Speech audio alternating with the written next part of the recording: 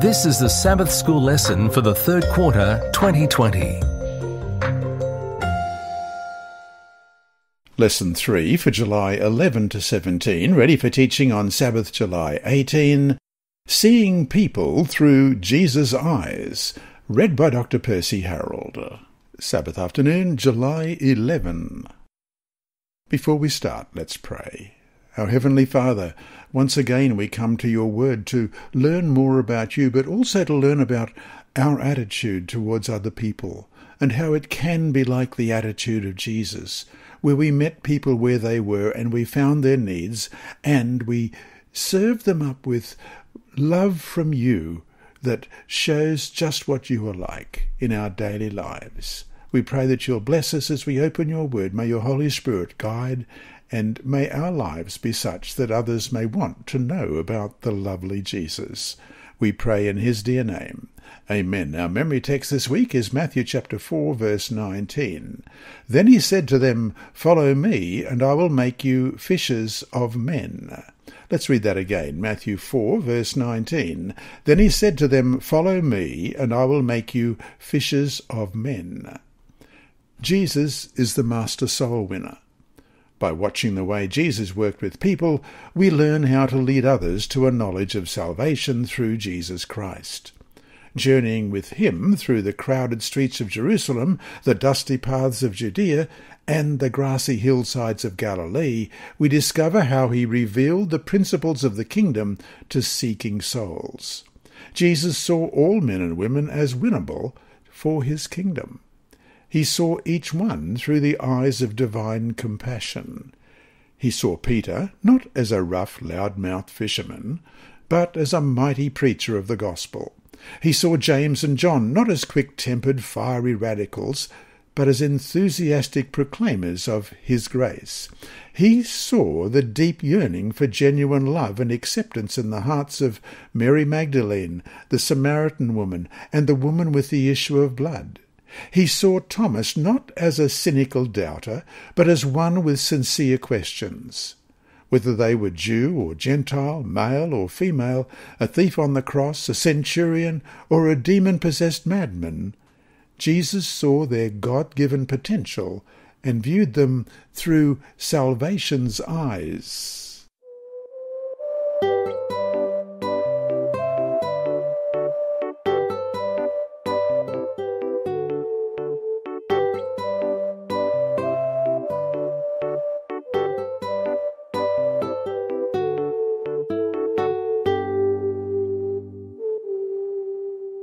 Sunday, July 12, the second touch. There is only one miracle in the entire Bible that Jesus worked in two stages.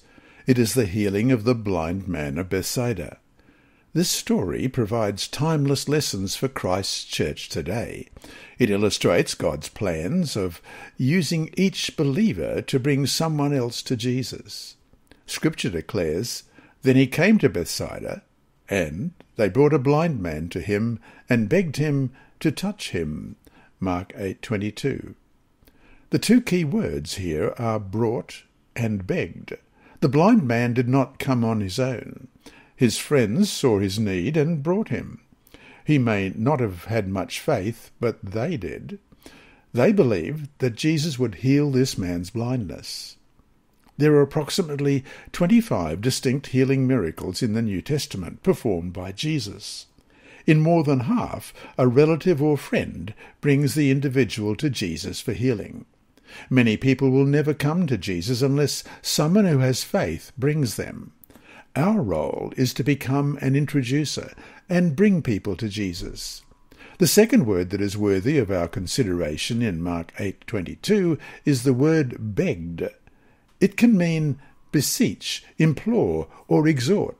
It implies a softer, kinder, gentler appeal than a loud, boisterous demand. The friends of this man kindly appealed to Jesus, believing that he had both the desire and the power to help this man. The man may not have had faith that Jesus could heal him, but his friends did.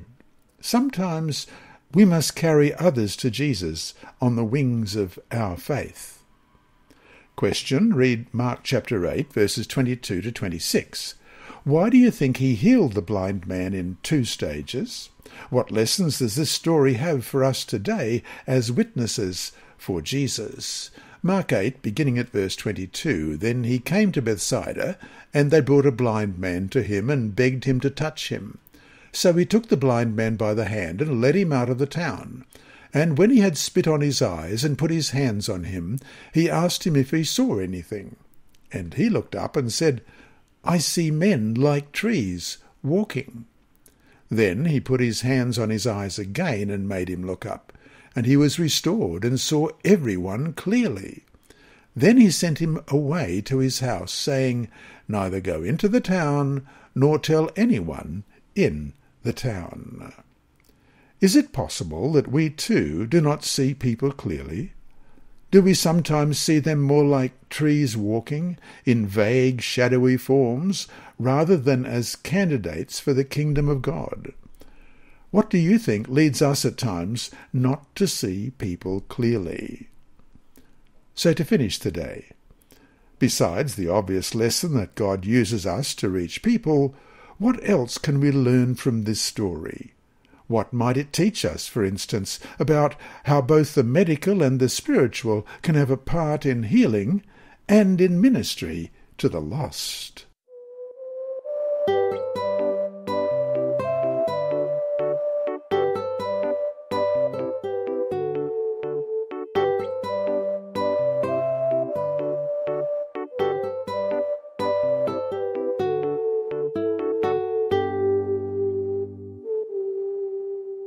Monday, July 13. A Lesson in Acceptance.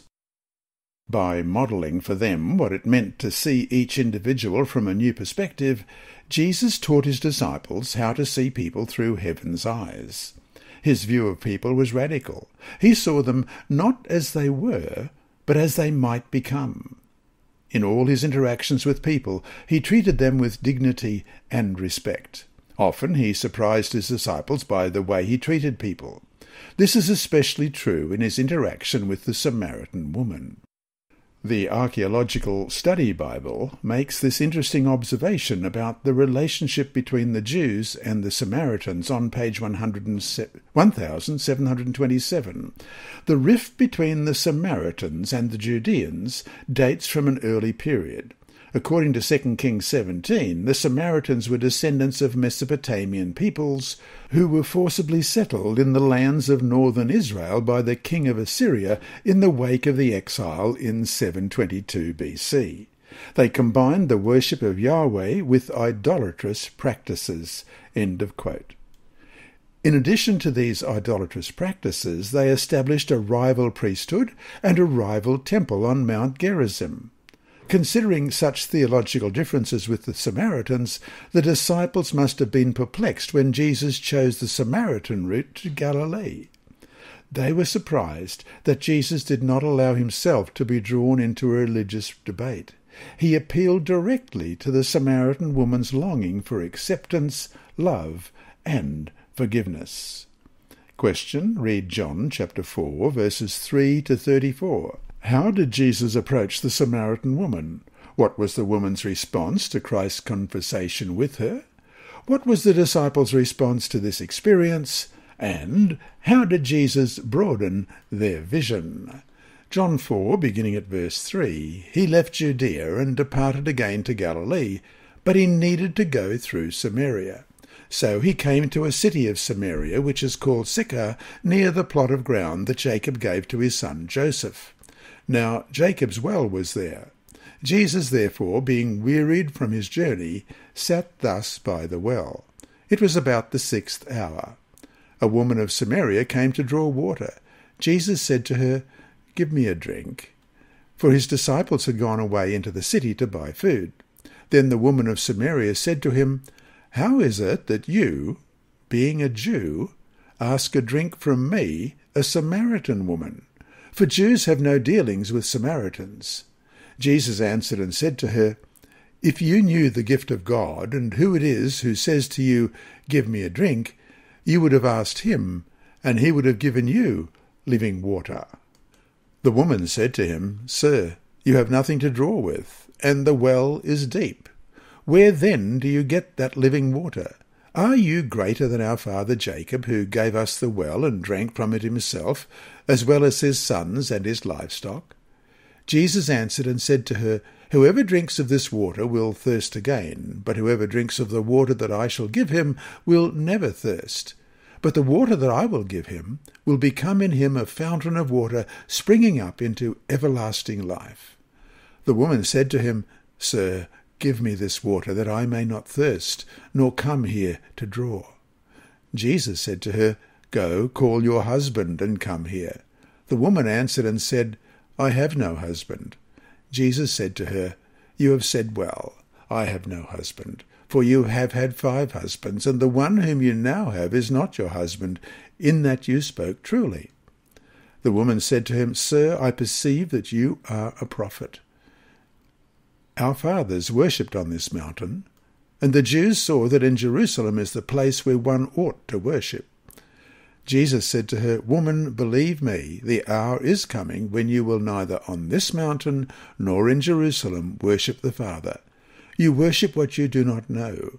We know what we worship, for salvation is of the Jews. But the hour is coming, and now is, when the true worshippers will worship the Father in spirit and truth. For the Father is seeking such to worship him. God is spirit, and those who worship him must worship in spirit and truth." The woman said to him, "I know that Messiah is coming, who is called Christ. When he comes, he will tell us all things." Jesus said to her, "I who speak to you am he." And at this point his disciples came, and they marvelled that he talked with a woman. Yet no one said, "What do you seek?" or "Why are you talking with her?" The woman then left her water pot, went her way into the city, and said to the men, "Come, see a man who told me all things that I ever did. Could this be the Christ?" Then they went out of the city and came to him. In the meantime his disciples urged him, saying, "Rabbi, eat." But he said to them, "I have food to eat of which you do not know." Therefore the disciples said to one another, "Has anyone brought him anything to eat?" Jesus said to them, "My food is to do the will of him who sent me, and to finish his work." The eternal lesson that Jesus longed to teach his disciples, and each one of us, is simply this. And Ellen White writes this in the Signs of the Times, June 20, in 1892. "Those who have the Spirit of Christ will see all men through the eyes of divine compassion." So to finish today, who are the people whom, due to the influence of your own culture and society, you tend to view disdainfully or with a lack of respect? Why must you change your attitude, and how can that change come?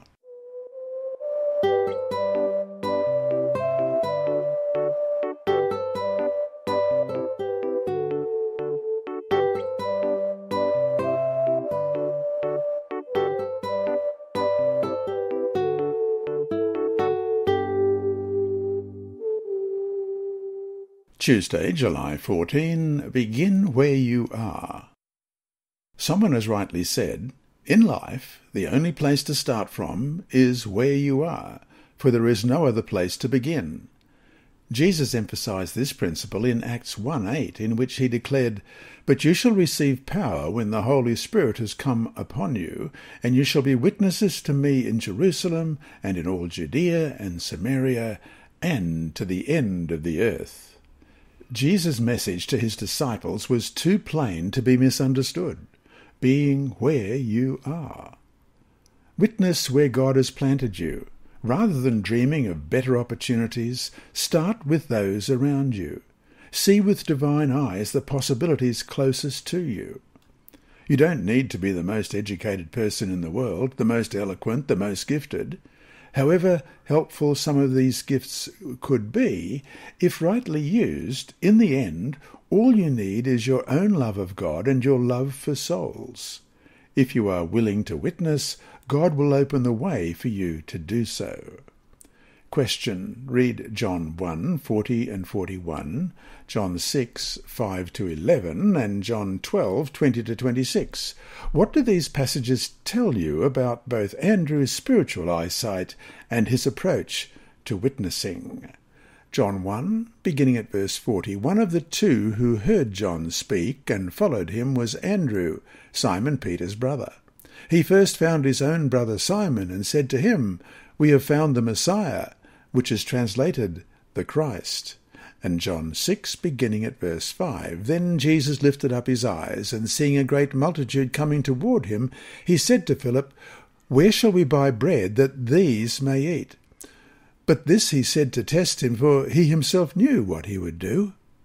Philip answered him, 1,200 denarii worth of bread is not sufficient for them, that every one of them may have a little. One of his disciples, Andrew, Simon Peter's brother, said to him, "There is a lad here who has 5 barley loaves and 2 small fish. But what are they among so many?" Then Jesus said, "Make the people sit down." Now there was much grass in the place, so the men sat down, in number about 5,000. And Jesus took the loaves, and when he had given thanks, he distributed them to the disciples, and the disciples to those sitting down, and likewise of the fish, as many as they wanted. And John 12, beginning at verse 20, now there were certain Greeks among those who came up to worship at the feast. Then they came to Philip, who was from Bethsaida of Galilee, and asked him, saying, "Sir, we wish to see Jesus." Jesus came and told Andrew, and in turn Andrew and Philip told Jesus. But Jesus answered them, saying, "The hour has come that the Son of Man should be glorified. Most assuredly I say to you, unless a grain of wheat falls into the ground and dies, it remains alone. But if it dies, it produces much grain. He who loves his life will lose it, and he who hates his life in this world will keep it for eternal life. If anyone serves me, let him follow me, and where I am, there my servant will be also. If anyone serves me, him my Father will honour." Andrew's experience speaks volumes to us. He began in his own family. He first shared Christ with his brother Peter. He developed a cordial relationship with a little boy who then provided Jesus with the material for a miracle. And Andrew also knew just what to do with the Greeks. Rather than debate theology, he sensed their need and introduced them to Jesus. The art of effective soul-winning is the art of building positive, caring relationships. Think about the people closest to you who may not know Jesus. Do they sense in your life someone who is compassionate and caring? Do they see in you a peace and purpose that they long for? Is your life an advertisement for the gospel?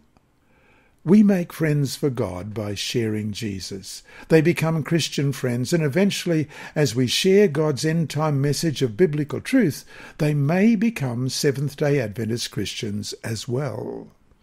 So to finish today, why can it be so difficult at times to lead our family members and relatives to Christ? Have you been successful in sharing Jesus with any of your family members or close friends? Share any principles that the class might find helpful.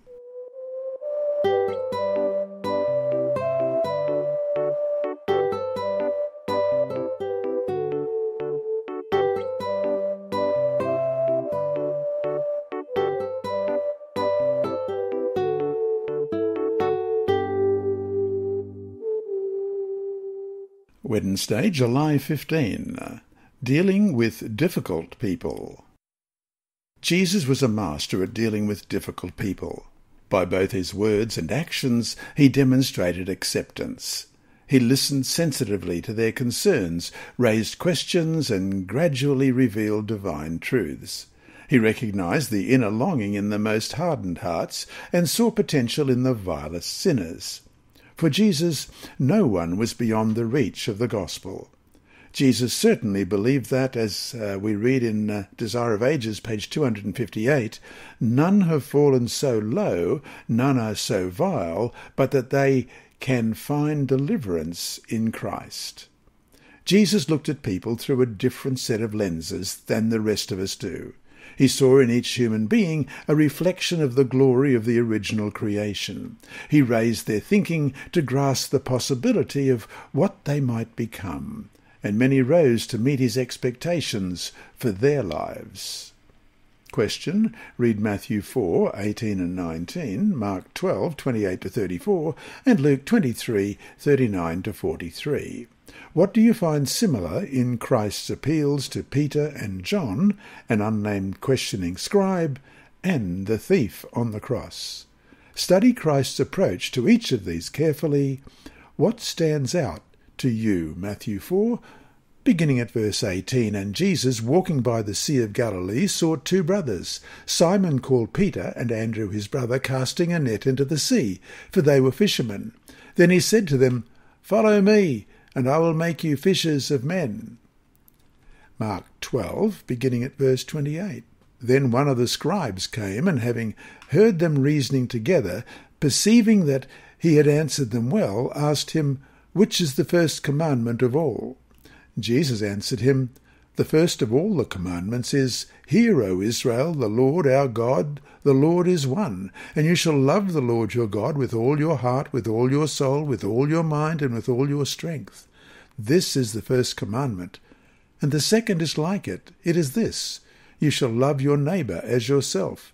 There is no other commandment greater than these. So the scribes said to him, Well said, teacher, you have spoken the truth, for there is one God, and there is no other but he. And to love him with all the heart, with all the understanding, with all the soul, and with all the strength, and to love one's neighbour as oneself, is more than all the whole burnt offerings and sacrifices. Now when Jesus saw that he answered wisely, he said to him, You are not far from the kingdom of God. But after that no one dared question him. And Luke 23, beginning at verse 39, Then one of the criminals who were hanged blasphemed him, saying, If you are the Christ, save yourself and us. But the other, answering, rebuked him, saying, Do you not even fear God, seeing you are under the same condemnation? And we indeed justly, for we receive the due reward of our deeds, but this man has done nothing wrong. Then he said to Jesus, Lord, remember me when you come into your kingdom. And Jesus said to him, Assuredly I say to you today, you will be with me in paradise. Everywhere Jesus went, he saw spiritual possibilities. He saw potential candidates for the kingdom of God in the most unlikely circumstances. We call this ability church growth eyes. Church growth eyes are a cultivated sensitivity to see people as Jesus saw them, as winnable for the kingdom of God. This also involves church growth ears, which has to do with listening to the unspoken needs of those around us. It has to do with listening to their heart's longing for something they do not have, even if they have not openly expressed it. Ask the Lord to make you sensitive to the ministry of the Holy Spirit in the lives of others. Pray that God will give you the second touch and open your eyes to the spiritual opportunities he brings before you each day to share your faith with others. Seek God for a seeing eye, a listening, sensitive heart, and a willingness to share the Christ you know and love with others, and you will be on your way to an exciting journey of a lifetime. Life will take on a whole new meaning. You will have a sense of satisfaction and joy that you have never experienced before. Only those who work for souls can know the satisfaction it can bring.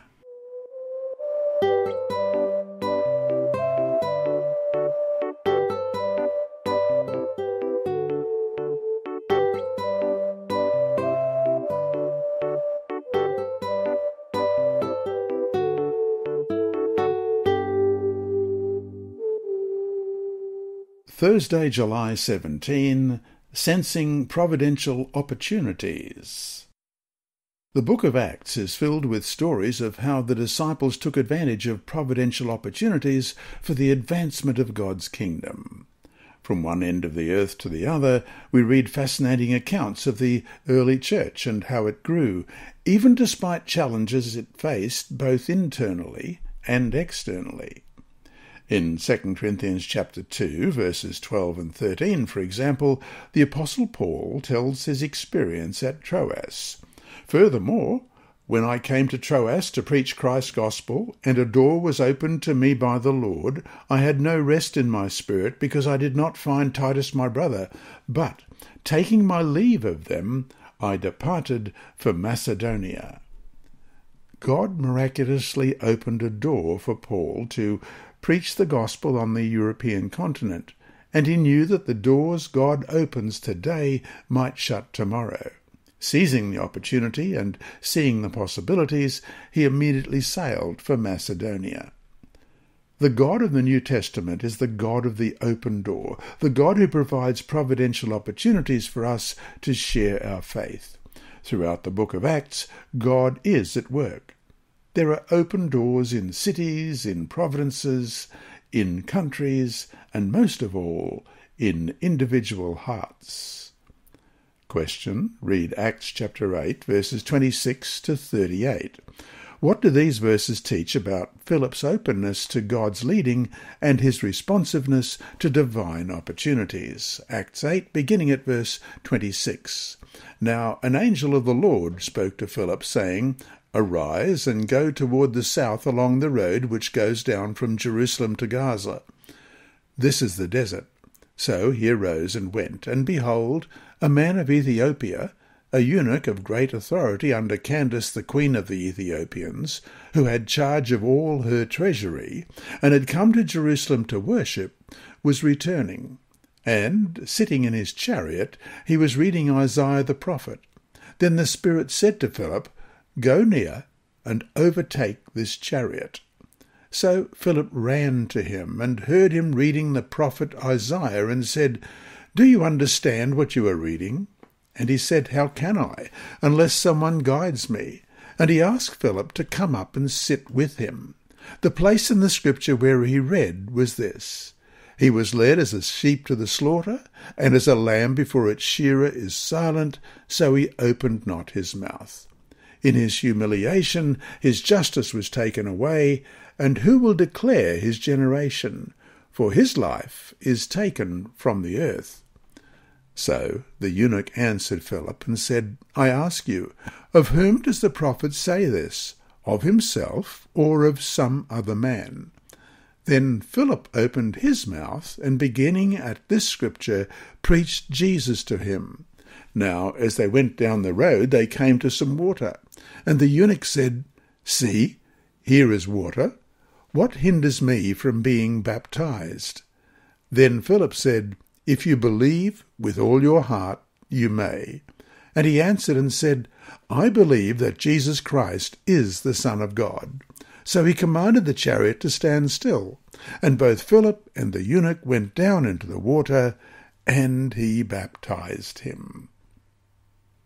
In the book The Acts of the Apostles, page 109, we read, An angel guided Philip to the one who was seeking for light and who was ready to receive the gospel. And today angels will guide the footsteps of those workers who will allow the Holy Spirit to sanctify their tongues and refine and ennoble their hearts. The angel sent to Philip could himself have done the work for the Ethiopian, but this is not God's way of working. It is his plan that men are to work for their fellow men. End of quote. If we have ears to hear and eyes to see, we too will be guided by unseen angels to reach truth-seekers with the truths of the kingdom. So to finish today, notice how central the scriptures were in this story. Also notice how at this point it was so important for someone who knew the scriptures to expound on them. What lessons are here for us?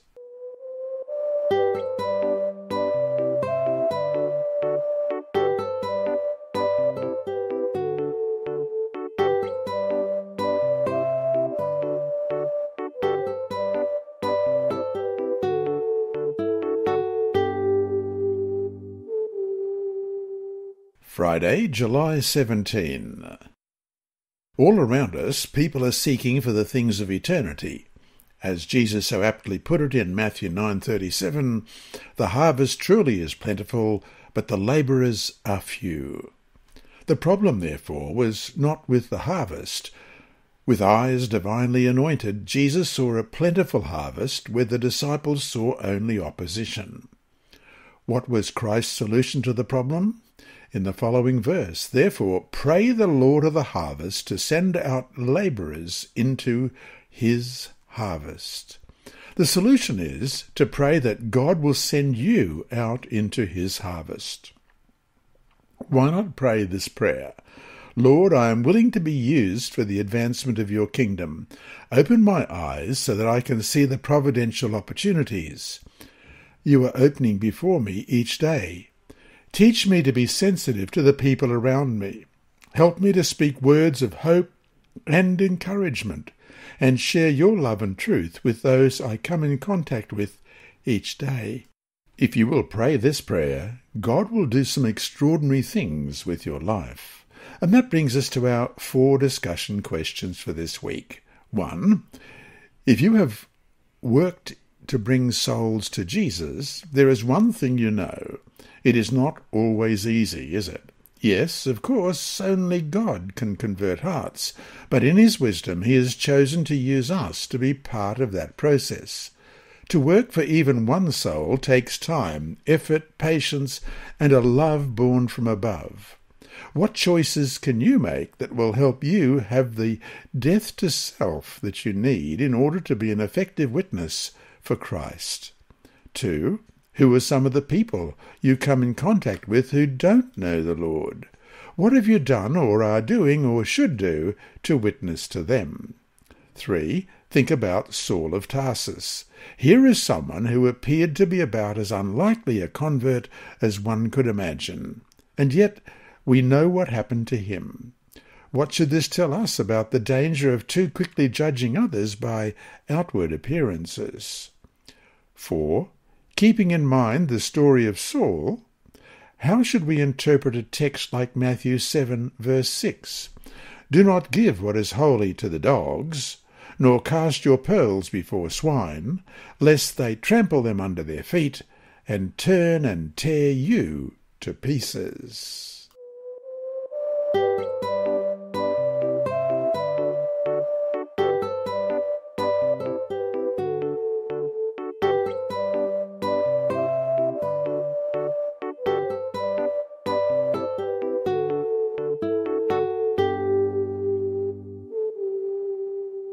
Inside Story. Our mission story this week is titled Filipino Family Transformed, and it's by Stephen Dragoo. A lonely literature evangelist walked the dusty hot streets of Bataan City in the Philippines. All day he toiled, yet he sold nothing. This was his only source of income, so he was a little discouraged. But he determined to knock on one more door. As he approached, he prayed, then he knocked. A slight woman with keen eyes greeted the tired man with a smile. He made his heavenly pitch, and she could see the sincerity in his eyes and heart in his voice. It was as if the Holy Spirit himself was pleading with the woman. She was a Christian, but she had squandered years with no deep interest in pursuing Christ. When the family's financial situation became grave, the woman began to hunger to learn more about Jesus. But her pockets were always empty. She had 10 children, and 3 more would be on the way. How could she afford the literature evangelist book, which she knew she just had to read and share? The book was called The Great Controversy and was written by Ellen White.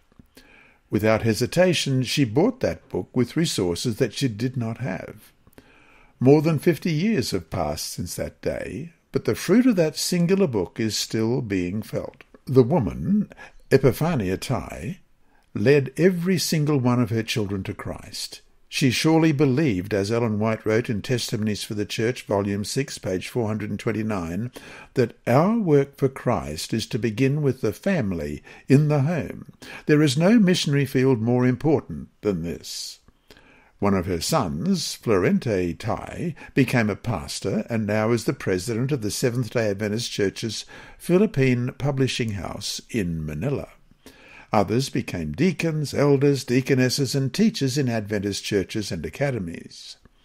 Nearly all graduated from Mountain View College, and each one who did helped the next one go to that college. I know this woman as Mum. I married one of her daughters, Dorcas, who has taught at Adventist academies all her life. Mum had a stroke before I met her. She was mute, blind, and bedridden. She tried with all her heart to talk to me at our first meeting, but could not. That does not really matter. She already has spoken to my heart many times because she responded to the Holy Spirit many years earlier. She died in August 2013 at the age of 89. Dozens of people have come to Christ because of a lonely literature evangelist, a powerful book, and a woman receptive to the Holy Spirit. I'll see her on that appointed day. And there's a photo here of Stephen Dragoo, pictured with Dorcas, his wife, and he's a Bible worker and evangelist in Christiansburg in Virginia in the United States. This lesson was read by Dr. Percy Harrold for Christian Services for the Blind and Hearing Impaired, Christian Record Services for the Blind, the Sabbath School Department, and Hope Channel. You can also listen on the official Sabbath School 4 app and the Apple iTunes app, Sabbath School with Percy Harrold. Remember, God is always faithful.